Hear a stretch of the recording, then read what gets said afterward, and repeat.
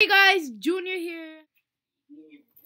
Okay, so basically I'm making this video to share with you guys how I would avoid talking to a person, and I hope these tips help you guys because that's why I'm making this video.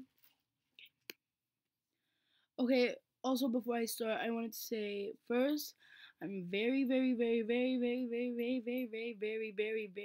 am I saying different words?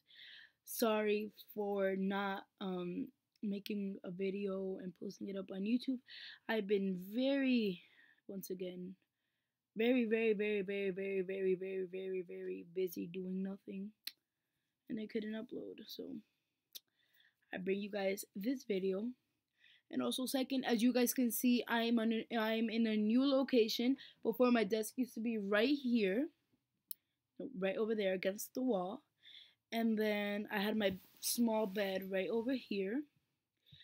And as you can see, I am on my new bed because I got a new bed.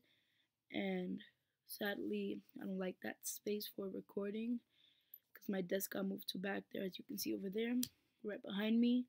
So, and I don't really like the area over there. It feels a little bit too crowded. So I decided to start making my videos until I can find a permanent space. Decided to make them on my new bed. So let's begin.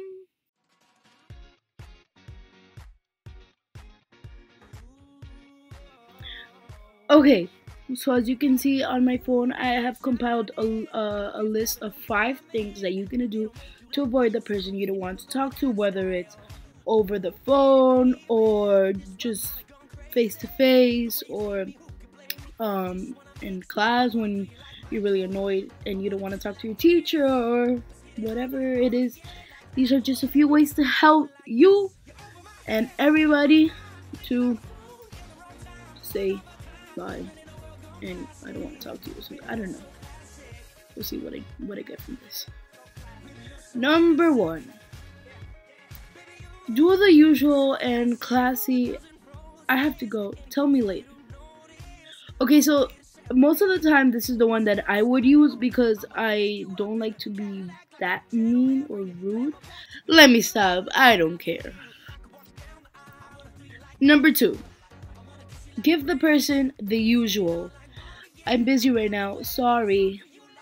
Although there's times where it can sound bitchy, that doesn't matter, just use it. Number 3.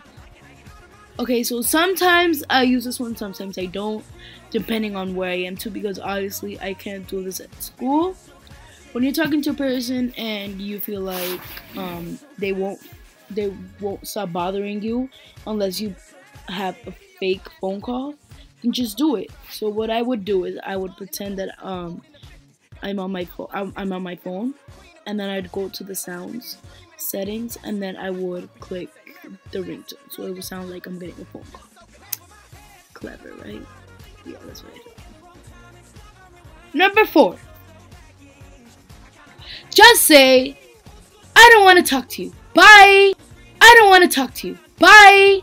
I don't want to talk to you. Bye.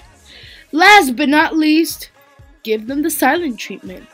If you don't want to be so rude and just tell them in the face that you don't want to talk to them, then you could just give them the silent treatment, and eventually the person will get annoyed and feel like he's talking to himself, and then just leave and walk. And then you'd be free from whoever you were talking to.